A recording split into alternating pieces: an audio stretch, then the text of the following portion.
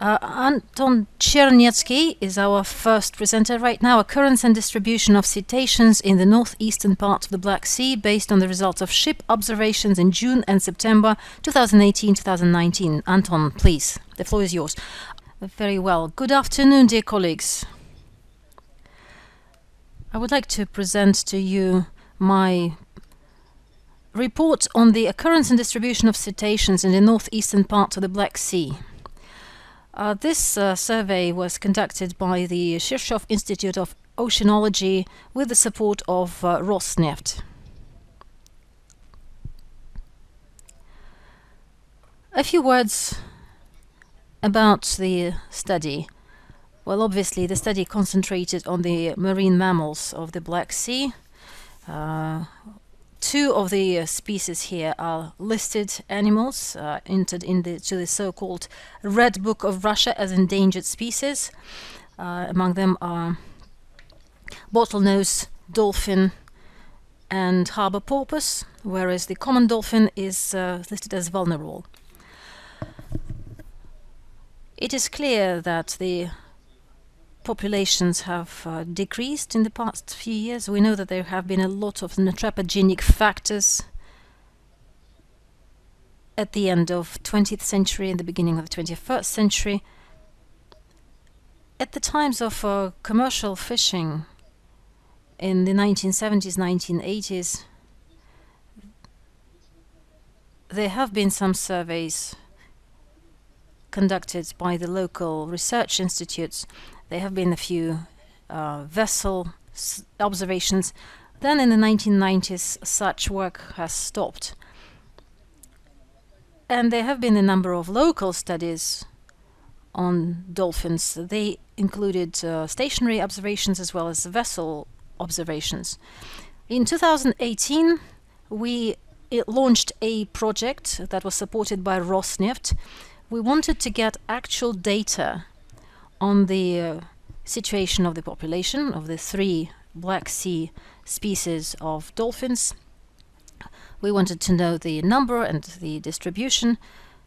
It was a complex project that included also vessel surveys.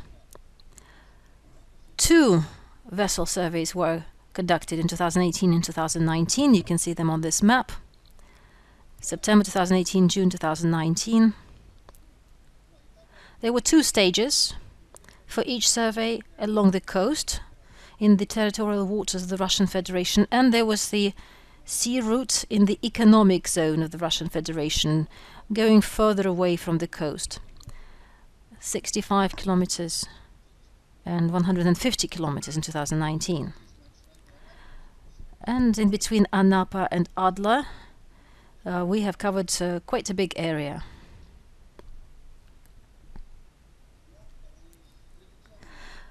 The traditional methods of observations were used. We have taken note of all the various factors of the vessel moving, including the speed and the number of groups, the behaviors of dolphins.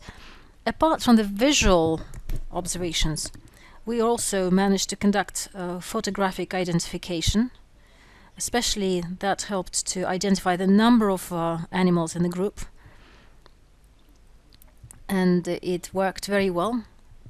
So it made it possible to identify the number of animals with more precision. In the autumn period,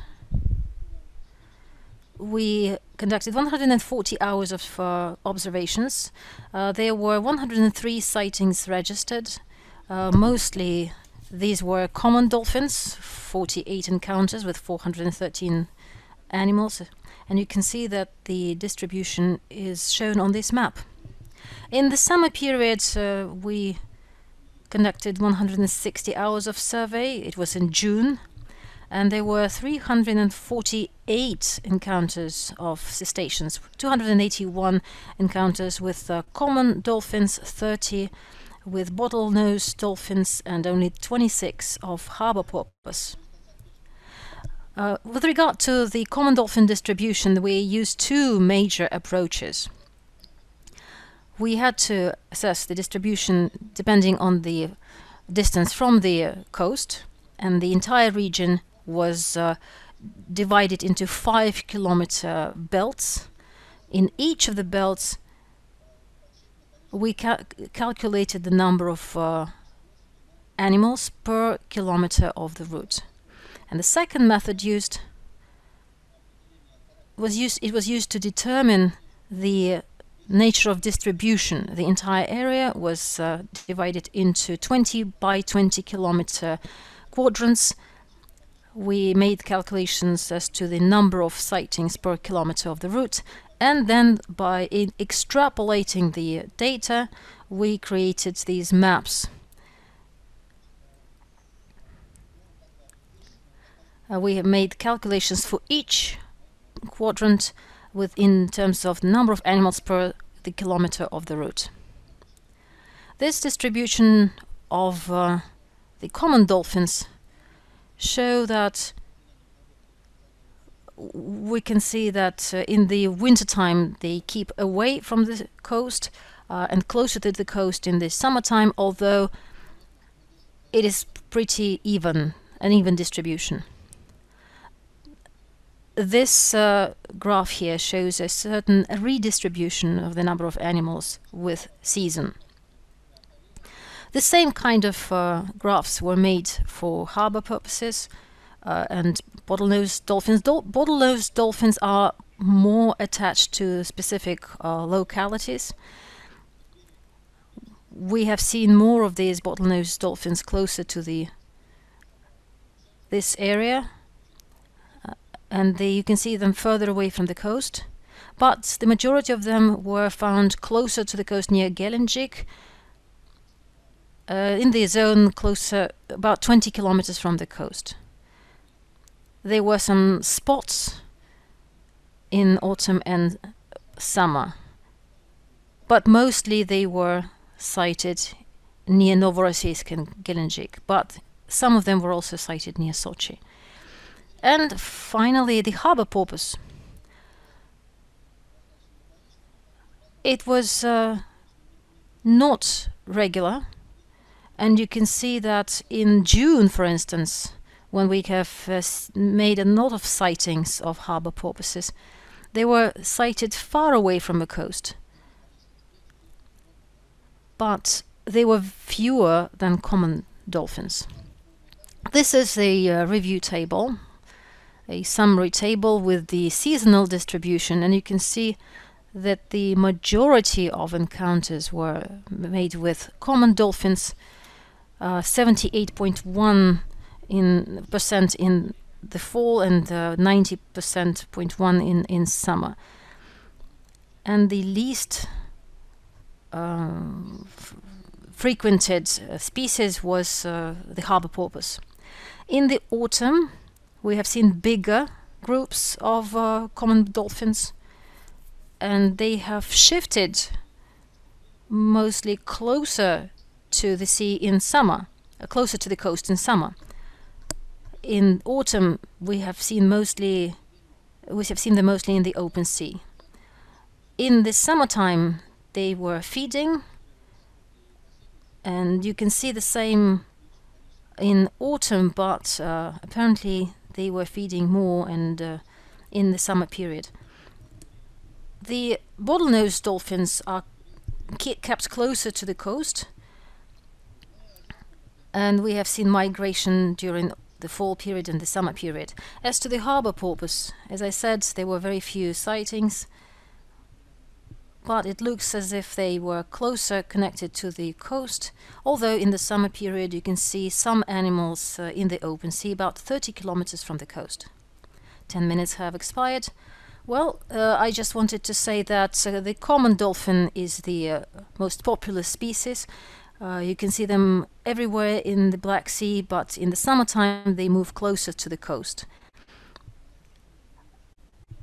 And the groups are smaller in the summer. I like the fact that they get together in order to feed together. Then bottlenose dolphins were usually sighted in the 12-mile zone from the coast, And this goes against the data that we have seen in the 1970s, because apparently in the 1970s the bottlenose dolphins were mostly seen in open sea. Right now we can see that they mostly concentrate near the coast. Thank you very much for your attention. Thank you very much, Anton. This was a very interesting presentation. And we have questions in the chat for you. The first question: have you made any comparisons of the visual assessment of the population of groups and the drones assessment? Well, whenever we were able to use a quadricopter, the drone, we tried to register the number of animals, and with the drone you could see more animals than when you could visually assess their number from the vessel. And photo identification worked also very well, because we used high-level photographic equipment which made it possible to see farther away, and we could see individual scars. We understand that they will not keep until the next season, but for the immediate processing of data it is very, very convenient. So we tried to make as much photographic evidence as possible, and so the number of animals that were registered in the group was higher than usually if the survey was only conducted from the vessel through visual methods. And another question from Timofey Barabashin: how statistically reliable was the distribution of common dolphins in terms of their distance from the coast? Well, we have not calculated how statistically reliable this information is.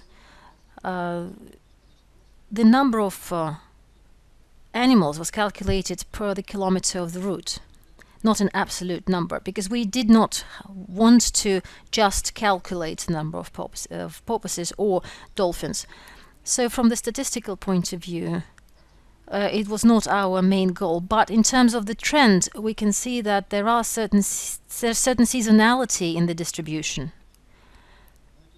But it doesn't mean that the dolphins enter the actual coastal zone, but they just keep closer to the coast as opposed to September. Well, as you can see, you don't find them right next to the coast. But in the summertime, their concentration shifts towards the coastal area. Thank you very much. And another question from Timofey Barabashin: the figures from the drones, were they very different from the ones that you received in visual surveys? I would say 20% different, approximately. It's very hard to estimate the number of animals that are always on the move, because we cannot just say that this is this number and then we double it, knowing that some of the animals are underwater. With the use of a drone, we could easily see the number of animals, especially in the autumn time. The transparency of the sea was very high. It was you could see to the depth of 4 meters, so basically you could see all the animals underwater. Thank you very much. A very quick question. We only have 1 minute.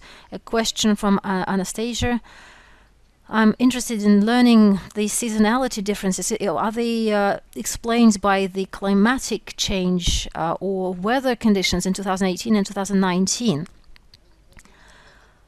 Well, the weather conditions, I don't think we can judge here, because we did surveys in different seasons, but the weather conditions were more or less the same.